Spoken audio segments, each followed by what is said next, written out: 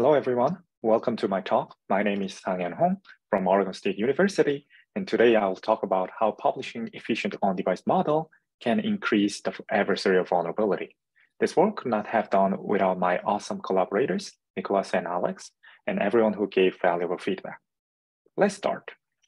Imagine an adversary who wants to bypass a black box machine learning model for content moderation and upload inappropriate images to the public cloud.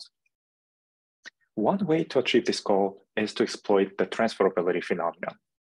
The attacker crafts the adversary examples on a white box surrogate model, which is a transfer prior, and use them to fool the original black box model. Or the attacker can exploit query outputs. They first query the model with adversary examples, exploit query outputs and a transfer prior to calibrate the adversary examples and perform this attack iteratively until successful. To win this security game, it is very important to have a good prior, and this is typically a challenging step for the adversary. However, what if we make this challenge much more easier? A recent trend in machine learning deployment is to publish smaller models to devices, and this trend brings many benefits, such as it improves service continuity when users don't have access to the internet, and also reduces the operational costs for service providers. But at the same time, such models are easy to be reverse engineered and used as a good prior for the attacker. And it will become an important concern for machine learning sustainability or sustainable machine learning, as Professor McDaniel pointed out in this year's CCS keynote talk. So we asked this question, does the publishing of on-device models make black box machine learning system more vulnerable to adversary attacks? And if the answer is yes, what can we do to remedy it? In this study, we asked 4 research questions. First, how does the threat model change by releasing on-device model? And how much does the adversarial vulnerability increase? And what property influence the vulnerability increase, and can we reduce the increase during on-device model construction? And let's start with the first question. So here is the security game A considered in prior work, and the attacker is in the left and the defender is in the right side. Defender trains a black box server model with T1 and grants the access to this server-side model. And on the other hand, the attacker generates an adversary example X prime by iteratively making queries to the server model. Here, of course, the goal is to fool the black box server model, and the cost is typically measured by the number of queries. We then look at this new security game B with on-device models. Defender also constructs an on-device model with a training algorithm or construction algorithm T2 and send this to the adversary. And the attacker also exploits this white box access to the model and generate an adversary example. In this game, we're interested in the vulnerability increase measured by the difference in the number of queries between 2 games. Now we empirically quantify this vulnerability increase. We use these adversarial attacks, which are the standard attacks used by the prior work. In transfer-based attacks, we first use FGSM to show how easy it is to do transfer attacks, while we use PGD10 show how difficult it is to do so.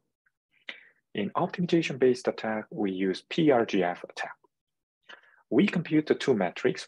First one is the relative fooling rate that encodes how successfully adversary example crafted on the on-device model transferred to the original model, and the number of queries required on average until an optimization-based attack is successful.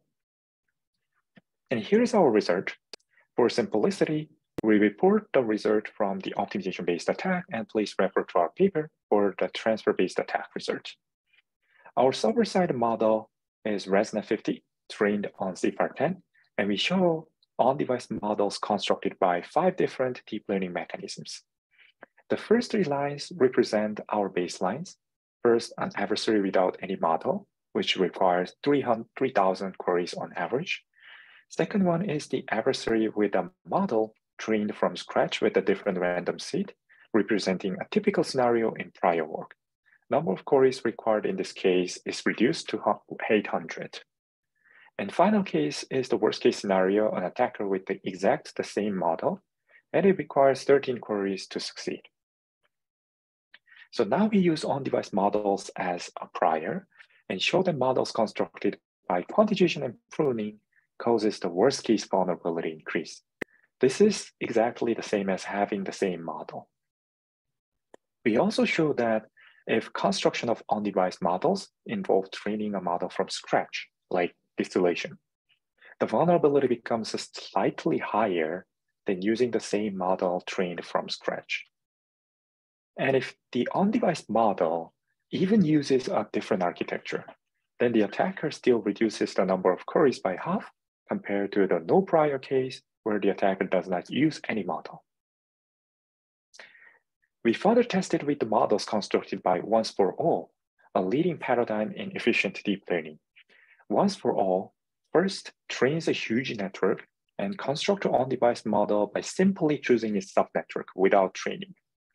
The three numbers represent the subnetwork configurations after the OFA, and all these models trained on ImageNet. We show that on-device model in a leading paradigm causes the worst case vulnerability increase. Now we turn our attention into the real world scenarios. We use the cloud-based services such as Amazon SageMaker or Google AutoML to construct the server-side and on-device models and exploit the on-device model to attack the server-side model. In AWS SageMaker, we showed the worst case vulnerability increase because they construct on-device models using 8-bit quantization. However, in contrast, in Google AutoML, the vulnerability barely increases as their library TensorFlow Lite doesn't allow us to compute the gradient from the on-device model, and the query interface rounds off floating point perturbation values and make it as 8-bit integers. So we now aim to understand the factors influence this increase. We focus on three levels. First is a network level, architecture similarity between the original and the on-device model, and parameter level similarity between two models caused by the construction mechanism that do not train on-device models. And third one from model internals such as input gradient, activation, or output similarity between two models. And we already observed the architecture similarity and on-device models constructed without training increases the vulnerability. Therefore, we focus on the model internals. We measure the similarity of the input gradient, activation, and output between the two models and found that the input gradient is the key factor. Here we train a bunch of models on CFAR10 and compute the cosine similarity between the input gradient from each pair on the same set of samples. We see from this figure, as the input gradient increases to 1.0, the number of needed queries, which is query complexity, decreases by more than 100 times. From this research, we observed the security and efficiency trade-off in efficient deep learning method. Here I plotted x-axis as a vulnerability increase, and the y-axis is the cost of constructing on-device models such as training or coming up with a new architecture. And methods like quantization and pruning do not require training of on-device model and uses the same architecture to lead to the worst-case vulnerability increase. Distillation plays in the middle. It trains on-device models from scratch, but it uses an architecture similar to the original model.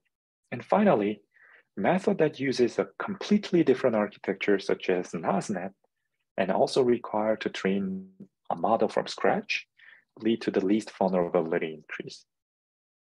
And this suggests desiderata for constructing on-device models. We need to reduce the cost of construction while keeping the vulnerability increase small.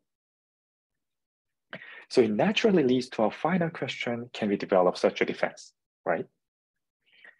We propose similarity unpairing as our answer that fine-tunes an on-device model for decreasing the vulnerability.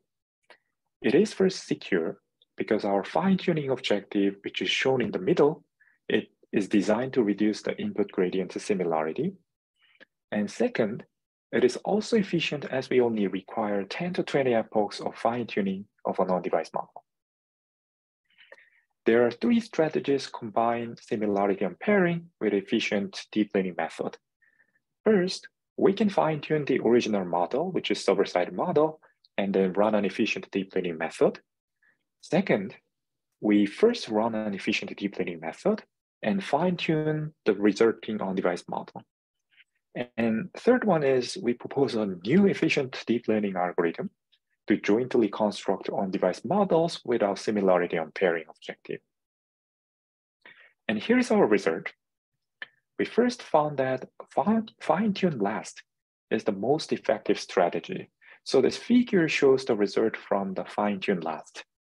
The x-axis represents 5 different efficient deep learning mechanisms, and the y-axis represents the number of queries as a log scale. Red bars are without our defense, and the green bars are with our defense. And here in overall, the defense decreases the number of queries by 2 to the 100 times at most.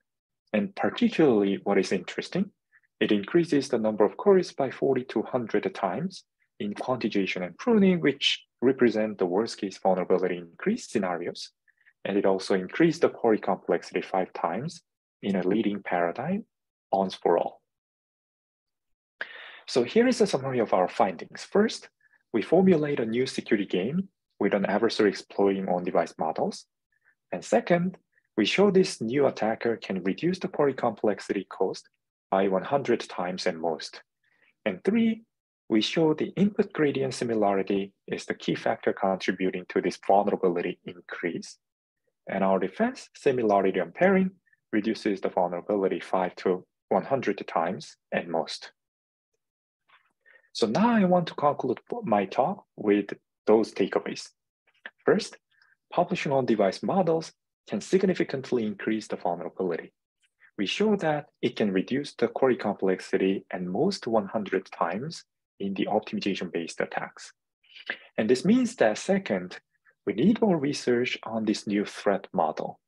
First, we need to study stronger attacks that break the similarity unpairing defense. And second, we need to examine the trade-off between being efficient and being secure. And finally, on-device models should be released with the security consideration.